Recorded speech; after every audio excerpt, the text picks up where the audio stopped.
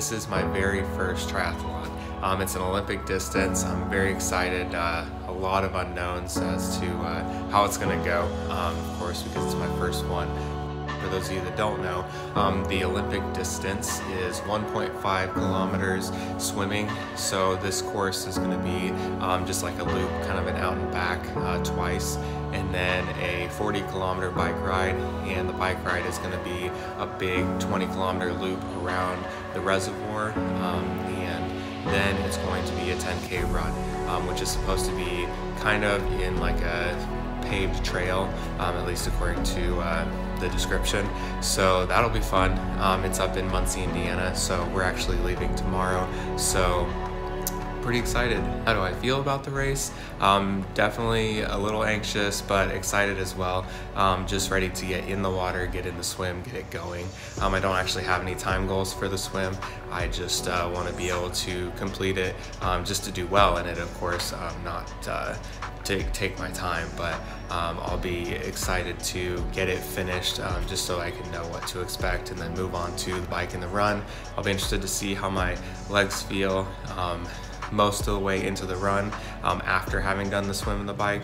I haven't done really any practice of all three together. I've done a lot of bike run workouts, so I'll just be interested to see 2 hours in how my legs are feeling. So all right, we're gonna get this show on the road.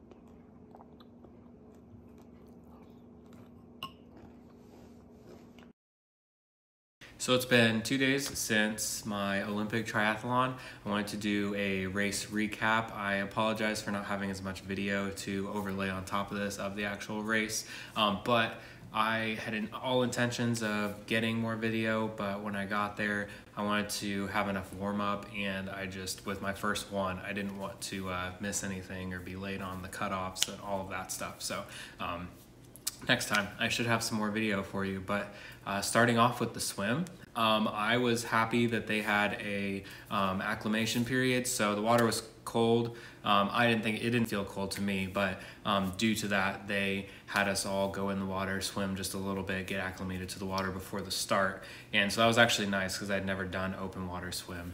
My goal for the swim was just to finish it. Honestly, I did have a secondary time goal. I wanted to do it within 30 to 35 minutes if possible, but I wasn't gonna beat myself up if I didn't make that.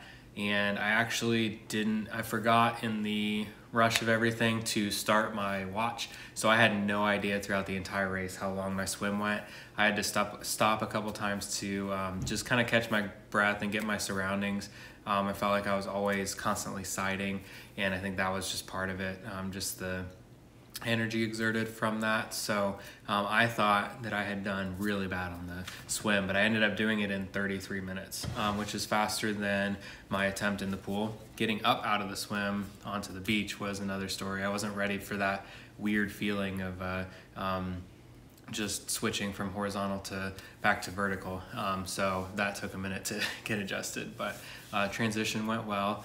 So the bike portion, I thankfully with the route profile, I knew how much elevation gain to expect, and I've been using Zwift, which has been really helpful because I would pick some routes that had similar elevation gain. It obviously wouldn't mimic the exact hills on the race, but at least I knew I'd be climbing close to the same amount on a 40K loop. So I kind of knew what I wanted to do it within, and I actually did meet that. So I did the bike in an hour 13, came off the swim in 39. There's 50 of us, so like really close to the end, and I passed about 20 people on the bike, and that was kind of nice. It was a nice motivational boost because I knew I was confident in what I was doing with the bike. The only downside to this race, it was an open course, meaning that the bike section, it's a 2-lane road, wasn't closed off. So you had to navigate with cars. There weren't a ton of cars, but there were a couple times where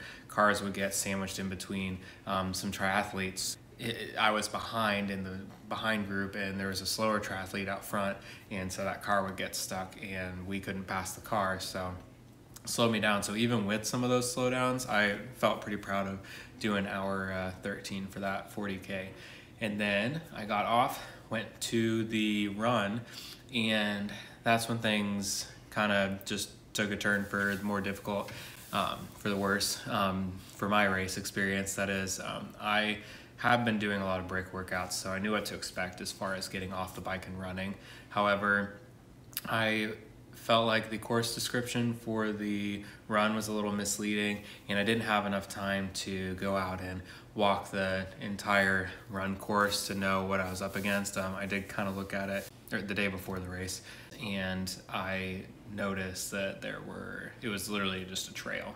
So loose gravel, grass, and as I was going in it, I had never ran on trails, and that's just a lot different than what I was running on. I wore my race day shoes that are they're carbon plated, lighter, have less cushion and support, and I would have done much better, probably even faster, just to use my Stability All Day regular trainers. And also just that it was a lot of extra effort exerted. I wasn't anticipating there to be all that terrain to navigate and a lot of hills up and down through that trail. So that part really wore me out just because I hadn't trained for that. And some of that's my fault. Coming off of that, I did that in like 53 minutes. I had hoped to do it in 40. So my total time was 2 hours and 44 minutes. Which was just a little bit off. It wasn't, I wanted to do it in 2.5 or less. So I wasn't that far off, and honestly, I hit all my other goals, so it really was just the run. And maybe I would have hit that goal had I been more diligent, understood more of the terrain, practiced more on that type, but you learn as you go. And since it was my first triathlon, I'm very happy with how I did. I also got third in my age group, which I wasn't expecting with that time, so that was awesome. So I got third in my age group, 19th overall, and so I can't wait to do the next one. I have a sprint triathlon in July that I'm going to be doing. I'm pretty excited about that one too. I wanted to do all of the different distances just to see which one I like. So I'll do that one, and then I'll probably do a half Ironman next year. Go, Brandon! Across the finish line. Nice work out there, Brandon. Nice job.